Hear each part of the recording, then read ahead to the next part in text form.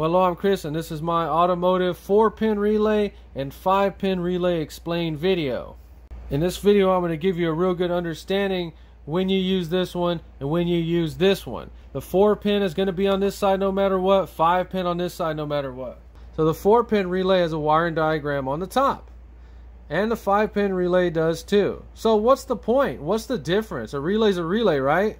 So first of all, I have an automotive relay explained video. Go watch that video first before this one so that you understand the 4-pin relay and what it's all about. So the 4-pin relay is used 99.9% of the time in all car projects, big or small, new or old, it doesn't matter. We can go ahead and call this a single pole, single throw, or an on and off switch. Single pole, single throw.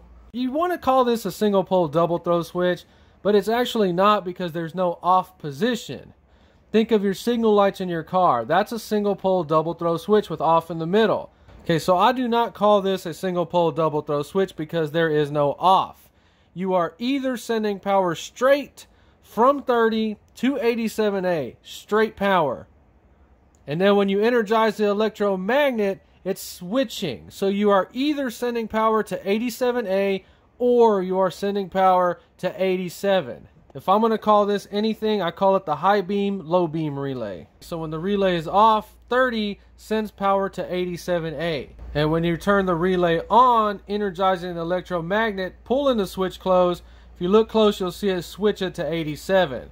So when the switch is on or energized, 30 goes to 87.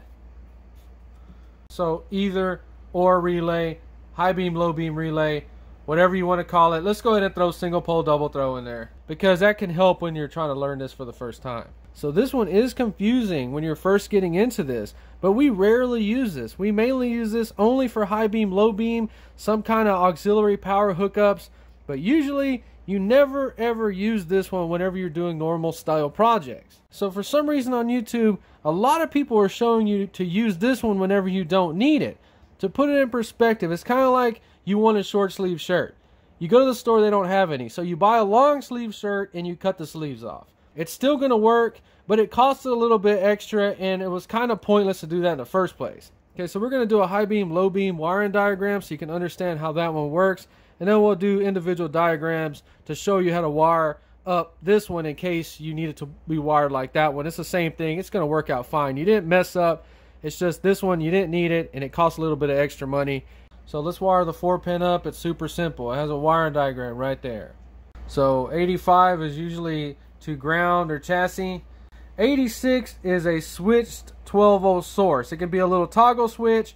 It can be from wherever you want. 86 is just 12 volts off the hot side of the battery through a switch or whatever. So then 30 is connected straight to the battery or bus bar or junction box somewhere on your vehicle, going straight back to the battery with the fuse, usually 10 or 12 gauge heavy duty wires. Okay, so the 87 will be connected to the fans, fog lights, amplifiers, whatever you're going to hook up. Okay, so then when we turn our toggle switch on the dash on, it's going to go through 86. It's going to energize the little electromagnet and it's going to pull the switch closed right here, and then it's going to connect 30 to 87 to turn on our fans. That's how you wire the 4-pin relay. It's just a single pole, single throw on and off switch that's activated with the external remote source. That's all it is. Okay, so you see 87A is in the center. This is going to help you wire it up a lot easier and understand it. So the same thing, heavy duty thick wires straight off the battery with a fuse. So 85 is grounded the same. 86 is ran to your high beam switch, whether it's on a signal light lever, a button on the floor. That's all it is, a switch that's going to energize 86. So whenever the relay is off, not energized, power is going straight from the battery straight to 87A. So then you turn your high beam switch on, goes to 86, energizes the electromagnet, and then it closes this switch. And now you're sending power straight to 87 to your high beams. So power is either going to 87A off, and then when you turn it on, power goes to 87. No matter how you look at it, power is either going here or it's going there. It does not turn off ever. Either here or it's there. Relay off, relay on. That's why I'm saying I don't understand why so many people try to use this relay when they absolutely don't need it. They're looking for an on and off switch, but they buy the 5-pin when they only needed a 4-pin. So this is where we're wiring a 5-pin like a 4-pin. Single pole, single throw. So you need your 5-pin to act as a single pole, single throw. It's super easy, but when you're first getting into this, I get it. It can be confusing. Let's do it. So the same thing from a battery or junction source, 10 or 12 gauge wire with the fuse straight to 30. Same thing like the other one. 85 is ran to ground. You got 12 volt hot through a switch, however you want to run the switch, to 86. So we have not energized the electromagnet. We have not turned this relay on.